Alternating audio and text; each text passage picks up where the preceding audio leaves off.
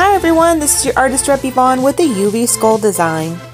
We're going to get started with some Wolf Black and a filbert brush. Make sure you load that brush up generously so that you get some nice even coverage. First step of the skull is the eye socket. Make sure you use your model's or your own eye socket as reference. What I like to do is keep the eye socket underneath the eyebrow and then cut it through the arch to make it look a little bit angry. The more you cut it through the arch, the angrier it's going to look. Once you're happy with the first one, you move on to the next side. Same thing, just trace along your own eye socket area and fill it in nicely. The good thing about the filbert brush is that it has a rounded tip, so it can go easily around your eye. Make sure you shape it so that it looks even with the other side.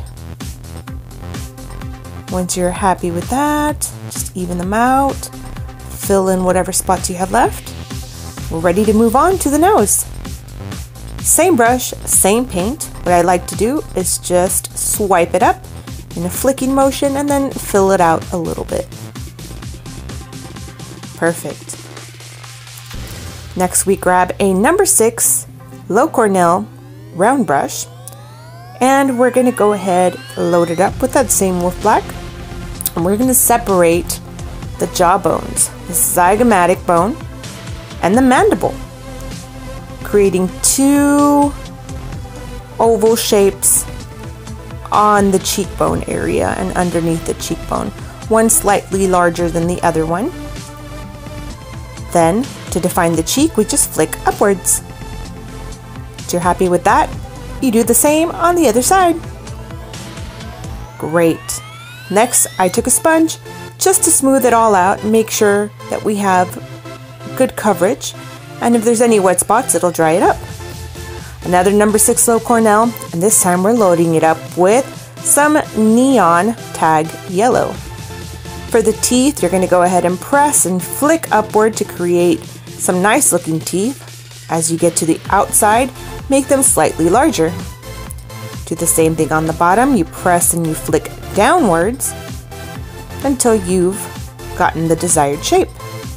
Same thing on the other side. For the next step, we're going to keep the same brush and the same paint, load it up again, and we're going to go ahead and outline the areas we just painted. Now, this is going to give it a super cool glowing effect, as if you have a string of LED lights around your eye socket and your jaw. It's going to look really cool in the black light. Really popular for glow parties. Boys especially love this type of design. And it's super quick because you don't have to lay down a base. Once you're done outlining the areas that you've darkened in with the black, then you move on to the other side. Same thing. Now we're grabbing a number 3 Low Cornell round brush, loading it up with that same Wolf Black, and it's time to define those teeth. Now this step is completely optional, but it will look amazing with or without the black light.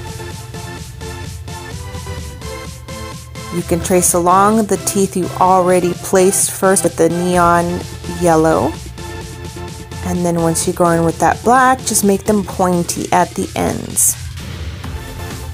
It's gonna look really awesome. Alright, we're all set. Now, let's see if we glow. Oh yeah! Thank you so much for watching. Please don't forget to visit us at www.facepaintforumshop.com for all of your face painting needs.